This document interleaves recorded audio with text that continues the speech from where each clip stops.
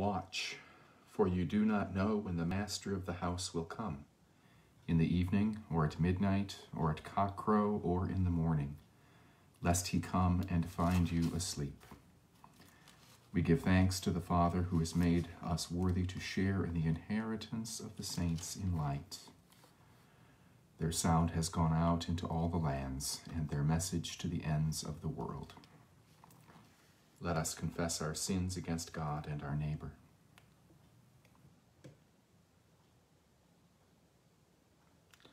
Most merciful God, we confess that we have sinned against you in thought, word, and deed, by what we have done and by what we have left undone.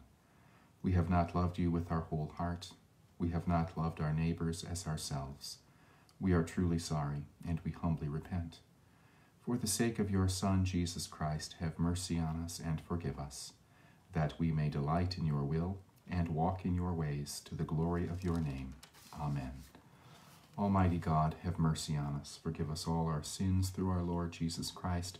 Strengthen us in all goodness, and by the power of the Holy Spirit, keep us in eternal life. Amen. Lord, open our lips, and our mouth shall proclaim your praise. Glory to the Father, and to the Son, and to the Holy Spirit, as it was in the beginning, is now, and will be forever. Amen. The Lord is glorious in his saints. Come, let us adore him. Come, let us sing to the Lord. Let us shout for joy to the rock of our salvation. Let us come before his presence with thanksgiving, and raise a loud shout to him with psalms. For the Lord is a great God, and a great King above all gods. In his hand are the caverns of the earth, and the heights of the hills are his also. The sea is his, for he made it, and his hands have molded the dry land. Come, let us bow down and bend the knee and kneel before the Lord our Maker. For he is our God, and we are the people of his pasture and the sheep of his hand. Oh, that today you would hearken to his voice. The Lord is glorious in his saints. Come, let us adore him.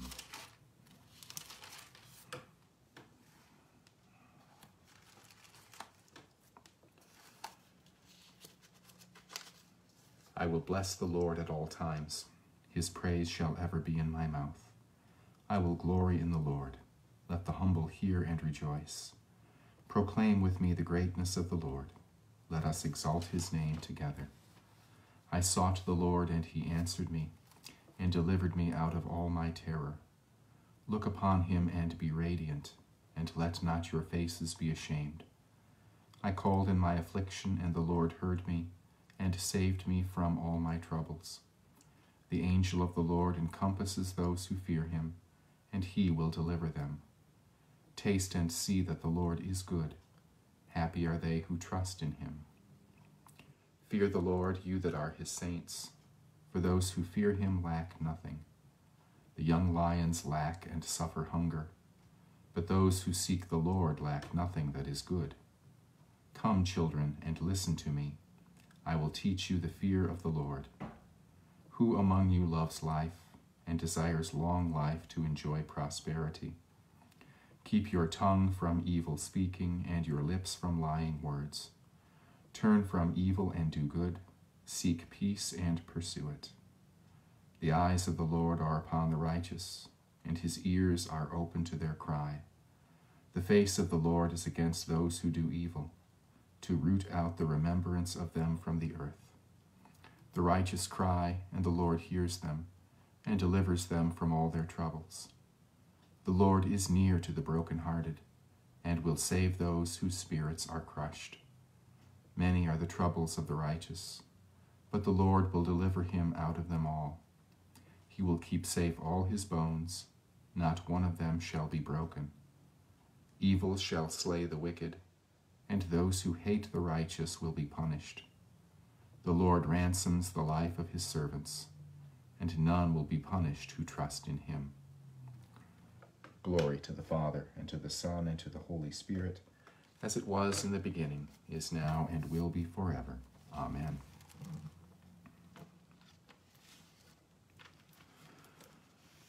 A reading from the book of Isaiah. Listen to me, O coastlands. Pay attention, you peoples from far away. The Lord called me before I was born. While I was in my mother's womb, he named me. He made my mouth like a sharp sword. In the shadow of his hand he hid me. He made me a polished arrow. In his quiver he hid me away. And he said to me, You are my servant Israel, in whom I will be glorified. But I said, I have labored in vain. I have spent my strength for nothing and vanity. Yet surely my cause is with the Lord, and my reward with my God. And now the Lord says, who formed me in the womb to be his servant, to bring back Jacob to him, and that Israel might be gathered to him. For I am honored in the sight of the Lord, and my God has become my strength. He says, It is too light a thing that you should be my servant, to raise up the tribes of Jacob, and to restore the survivors of Israel. I will give you as a light to the nations, that my salvation may reach to the ends of the earth. Here ends the reading. You are God, we praise you. You are the Lord, we acclaim you. You are the eternal Father, all creation worships you. To you all angels, all the powers of heaven, cherubim and seraphim sing in endless praise. Holy, holy, holy Lord, God of power and might, heaven and earth are full of your glory. The glorious company of apostles praise you. The noble fellowship of prophets praise you. The white-robed army of martyrs praise you. Throughout the world the Holy Church acclaims you. Father of majesty unbounded, your true and only Son, worthy of all worship, and the Holy Spirit, advocate and guide. You, Christ, are the King of glory, the eternal Son of the Father. When you became man to set us free, you did not shun the Virgin's womb. You overcame the sting of death and opened the kingdom of heaven to all believers. You are seated at God's right hand in glory. We believe that you will come and be our judge. Come then, Lord, and help your people, bought with the price of your own blood, and bring us with your saints to glory everlasting.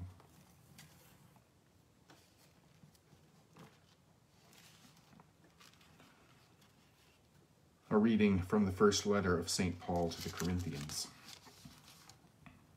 Think of us in this way, as servants of Christ and stewards of God's mysteries.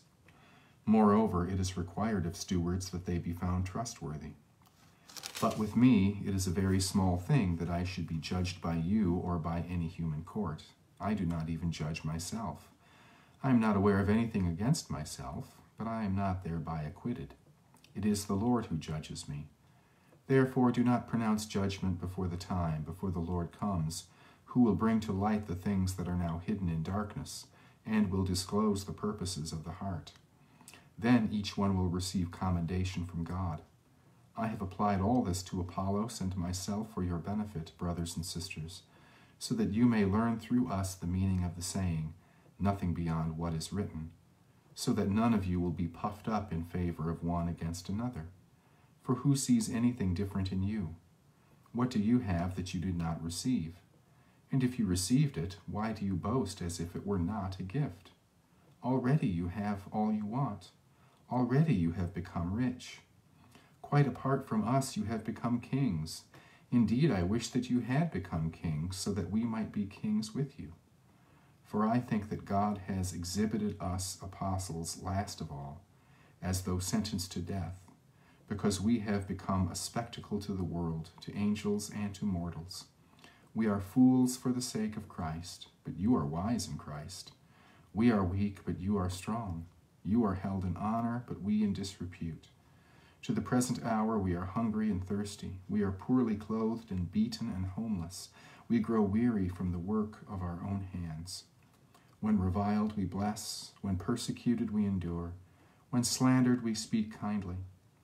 We have become like the rubbish of the world, the dregs of all things, to this very day. I am not writing this to make you ashamed, but to admonish you as my beloved children. For though you might have 10,000 guardians in Christ, you do not have many fathers. Indeed, in Christ Jesus I have become your father through the gospel. I appeal to you then, be imitators of me. Here ends the reading. Blessed be the Lord, the God of Israel. He has come to his people and set them free. He has raised up for us a mighty Savior, born of the house of his servant David. Through his holy prophets he promised of old that he would save us from our enemies, from the hands of all who hate us. He promised to show mercy to our fathers and to remember his holy covenant. This was the oath he swore to our father Abraham, to set us free from the hands of our enemies, free to worship him without fear, holy and righteous in his sight all the days of our life. You, my child, shall be called the prophet of the Most High, for you will go before the Lord to prepare his way, to give his people knowledge of salvation by the forgiveness of their sins. In the tender compassion of our God, the dawn from on high shall break upon us, to shine on those who dwell in darkness and the shadow of death, and to guide our feet into the way of peace. Glory to the Father, and to the Son, and to the Holy Spirit, as it was in the beginning, is now, and will be forever. Amen. I believe in God, the Father Almighty, creator of heaven and earth. I believe in Jesus Christ, his only Son, our Lord. He was conceived by the power of the Holy Spirit and born of the Virgin Mary.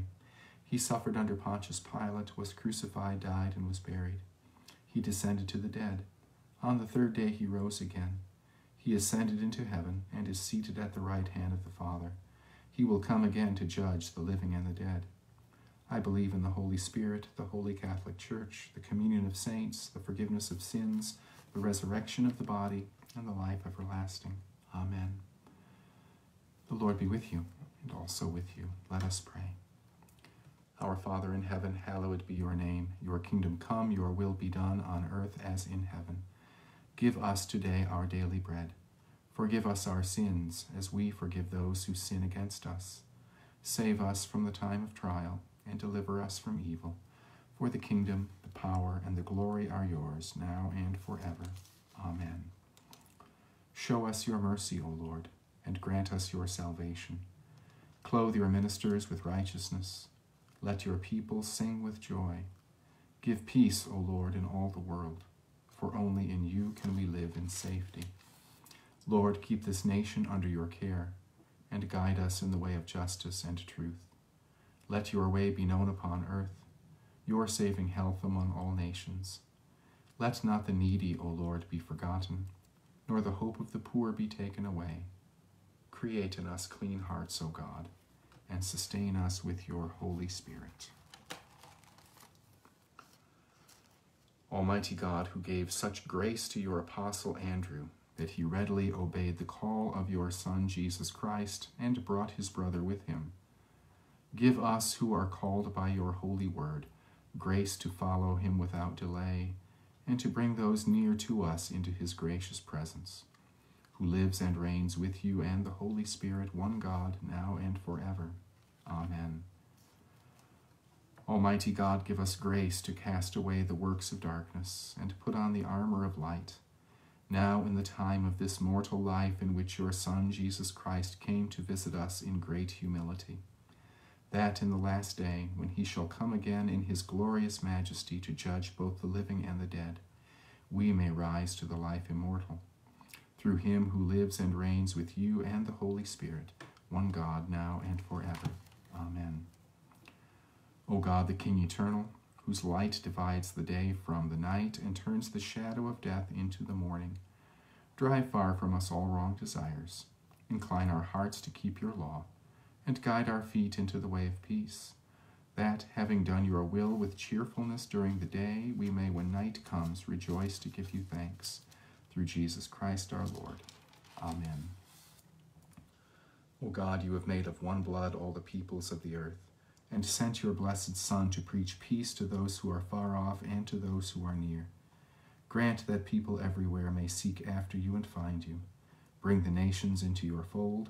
Pour out your Spirit upon all flesh, and hasten the coming of your kingdom. Through Jesus Christ our Lord. Amen.